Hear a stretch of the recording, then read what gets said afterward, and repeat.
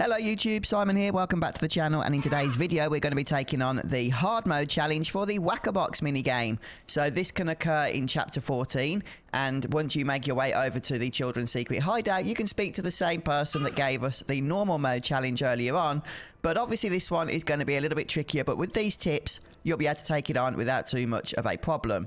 So in terms of setup, I'm strongly going to recommend the Hardedge weapon here. We are going to be needing to use the ability from the Hardedge weapon, and you cannot do so unless it's equipped. And I've just chucked a couple of first strike materia onto Cloud as well, just to help us out as we get started initially. Also, shout out to Randall Walcott for becoming our latest patron, and thank you to everybody who continues to support the channel. So we are going to be selecting hard mode difficulty, of course. You can see the prizes there. So the goal is for us to reach 30,000 points. That will be enough to attain all of the prizes along with the hard mode trophy. And that will be the final trophy for this minigame. Okay, so as we begin here, you can see there are, just like with normal mode, multiple different boxes scattered around the place. What's important in order to manage to beat this minigame is to make sure that we know which boxes we need to focus on. So the timer boxes are definitely a priority. They're the red crates, and each time we break one of those, and they have very few HP by the way, you'll get 10 seconds added to your time. That's pretty much essential if you're going to be building up a load of points. Now, as for these 1500 point boxes, many of these are really there to trick you and are only going to slow you down.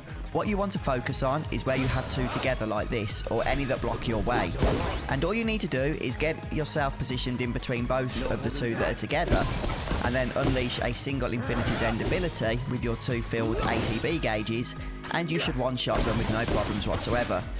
Now, of course, you can do that on the single 1500 boxes as well, but because it takes a little bit of time to build up your ATB gauge to full, you're better off saving them for the doubles, in my opinion. So the priorities are the red timer boxes, and then the 1500 crates where either they're together, so there's two of them together, or where, as in this case, they are simply blocking your path and you have to beat one in order to get through. Now, because this one's by itself, I'm just trying to use it to build up my ATB gauge going forward here, rather than actually spending 2 bars just trying to get through it. So there we can see now that we're through to the next area, there's going to be a whole bunch of these red crates, which are super important once again. So make sure you don't neglect them, and just keep an eye on them, because sometimes the way they're situated under the crates, you can think that you've broken them once you've broken the crates underneath, but you'll turn around and notice that it still is actually there in one piece. So just keep an eye on those red crates, that you are indeed breaking them as expected. And then you can start heading up this ramp. Now, there's quite a bit of stuff to get up this ramp, enough to finish us off, hopefully, to 30,000 points. But you do have to break this single 1500 box here in order to get through. So if you want to break the 1500 boxes, you can, of course, still unleash Infinity's End if you have your ATBs filled, or you can just use the strong attack from Punisher mode and couple that with Bravers, which only takes a single bar, and you'll be through it in no time at all. But just keep making your way up the ramp, switching between Punisher mode and Operator mode as required.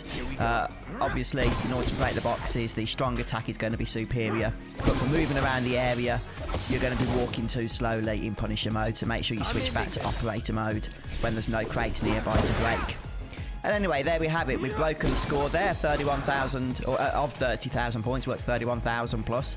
And we've still got 28 seconds left on the clock, which means that, to be honest with you, as long as you follow these strategies, it's really simple, this minigame. Now, just like with the normal mode, it's kind of annoying that you can't target these crates, so you do have to position Cloud correctly before you unleash your abilities, especially when you're spending 2 ATB charges at a time. You don't want to put them to waste by having the wrong positioning and then Cloud doesn't even hit anything. So just pay attention to that, but if you got through normal mode, then you know what to expect here. Obviously, the trophy is going to be the main draw for many of you in doing this minigame, because you are going to need it if you want the platinum. And at a 9% success rate, or 9% of folks that have played the game have got that trophy. It's not that low, but it is still low enough to suggest that quite a few people have been struggling with this. So hopefully the video will help you to get it. And I do want to give a shout out to Dan. It was Dan's idea for me to use the Infinity's End ability, and as you can see, it really does work wonders. So it's a fantastic little strategy. But yeah, I hope you guys enjoyed the video. If you did, don't forget to drop a like. Let us know in the comment section if you managed to get the trophy yourself by getting 30,000 points on hard mode. And also, if you have any other tips that you want to share that you think will be helpful, that you may think I've missed or something, then please do let us know. I'm sure that will help others that get to read those comments as well. But thanks for stopping by today. Have a wonderful rest of the day, and I'll see you next time for more Final Fantasy VII Remake. Goodbye, everybody. Take care.